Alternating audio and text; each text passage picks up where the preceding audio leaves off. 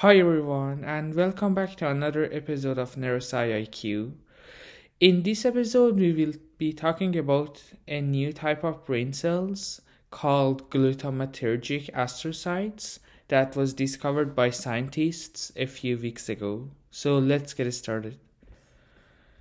On today's agenda, we will be talking about different types of brain cells. Specifically, we will focus on a brief overview of astrocytes and focus on the new types of brain cells, which are called glutamatergic astrocytes, and also talk about their significance at the end. So, we have two main broad categories of brain cells. We can divide them into neuron cells and glial cells. Neuron cells are responsible for communicating, and glial cells serve more as a support for the neuron cells. Glial cells can be further divided into subcategories such as astrocytes, which we'll be focusing on today, and we can also divide them into microglia, which are basically specialized immune cells, and also oligodendrocytes, which are responsible for making myelin. It is important to know that there are many other types of brain cells, but here just the three really famous ones. So now just to focus on astrocytes. Astrocytes, depending on the source and the method that the scientists used, it is estimated that they make up between 20 and 40% of all glial cells. Their dysfunction is linked to many disorders: ALS, Parkinson's disease, and chronic pain, just to name a few and give a few examples. They are also proposed for decades now to play an active role in communication in the brain, similar to neurons, but no one had been able to prove this before now. So as you might have look at the diagram and see from it, astrocytes are responsible for a wide variety of functions: synaptic plasticity, neuron survival, and also regulation of the blood-brain barrier, and obviously a lot more. So now, just to give a brief summary of the new cells that were discovered, the scientists call them glutamatergic astrocytes, and it is actually very interesting how they discovered these cells. I will link the paper down below in the description, so you guys should check it out. It's pretty cool.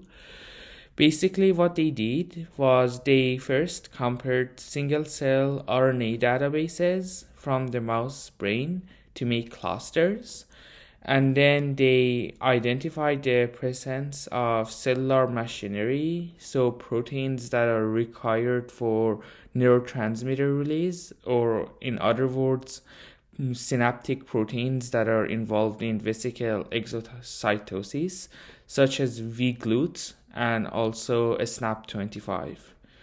Then finally what they did was they knocked out some of the essential proteins in the glutamatergic astrocytes to study their function.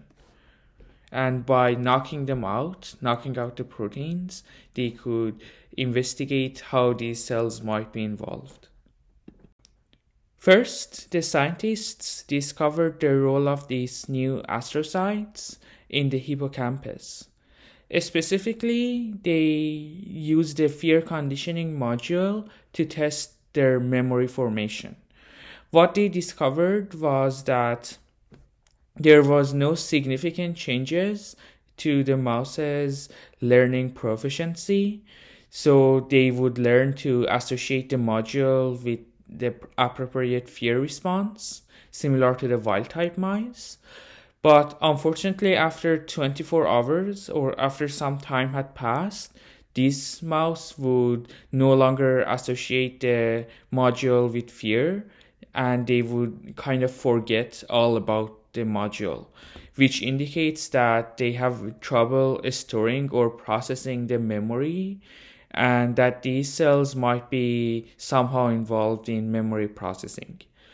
Their second experiment involved studying epileptic seizures, and what they discovered was simply the mouse with the knockout model of the glutamatergic astrocytes had more frequent seizures, so more individual episodes of seizure, but also each individual episode of the seizure was actually longer lasting, so worse. So these types of cells might be both involved in processing memory and also epileptic seizures. And the scientists hope that more studies will allow them to understand seizures and memory processing better. And for their last experiment, they actually investigated the effects of these new types of astrocytes on the dopaminergic pathways. Specifically, they focused on the nigrostriatal pathway, and the degeneration of this pathway is one of the hallmarks of Parkinson's disease, as well as involved in other movement disorders.